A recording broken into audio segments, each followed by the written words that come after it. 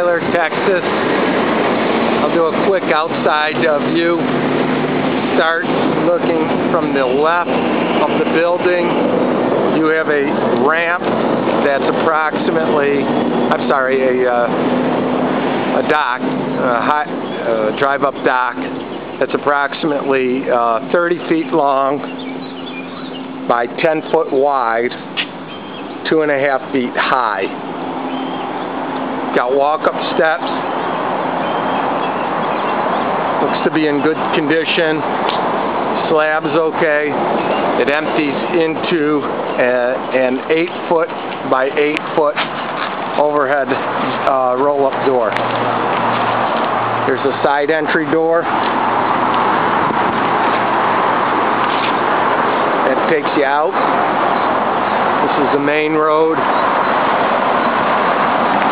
At least the way I came.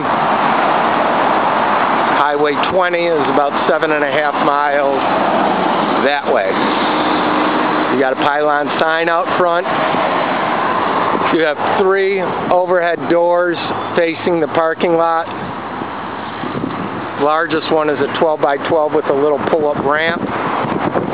You have 2 8 by 8 doors. As you can see, there's no accessibility to them. So I assume the landlord will be responsible for creating a pad that you can make these usable. As you can see, the parking lot is in good shape. Doesn't appear to be any defects. And as we walk into the storefront, it's a single entry door.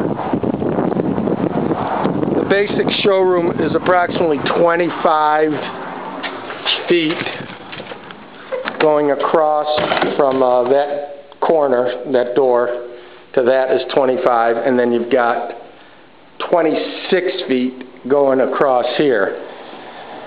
You have a series of offices, and I can't really show them, the power's not on, but you have a series of offices and bathrooms that I'll put on the drawing, and then you have a mechanical furnace here that appears to be pretty new. The outside condensing unit is only a couple years old. You have a 5-ton unit,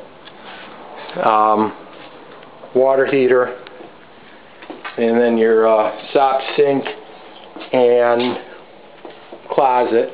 There's one of your bathrooms over on this side.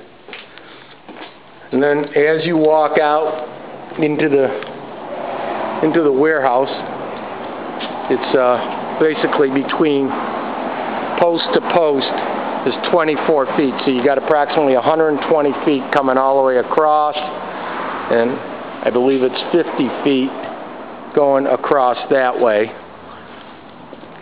From the low point of the ceiling to the floor is 14 feet, and then it slopes up from the high point without the beams is 17 feet. As you can see, you've got these beams that you'll lose some space on. You have another bathroom that's in these office areas, and again, I'm not sure that you'll be able to see it because of the lack there of light. But the floor, as you can see, the floor's in good shape. It's got minimal cracks. You've got these parking blocks all around that would have to come out, but that's not a big deal. You have a ramp here that's approximately 5 feet in width by 40 feet this way. It's 2 feet high, and it slopes up. So in talking to the regional, Mike Helfert, a thought would be to either extend the ramp out an additional 5-6 feet and do the same thing so you could bring the trucks in and swing the high-low around. Or what's more cost-effective is to just bring the pad out this way so that they could come in and then slope it back down into the warehouse. You will need to add warehouse lighting. The warehouse lighting is minimal at best.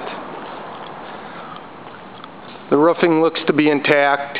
There's no visual signs of moisture either on the ceiling or the insulation or along the perimeter of the building. You do have a floor drain, very minimal slope on that floor drain. I guess my thought initially would be this is similar to the Grand Rapids job we did.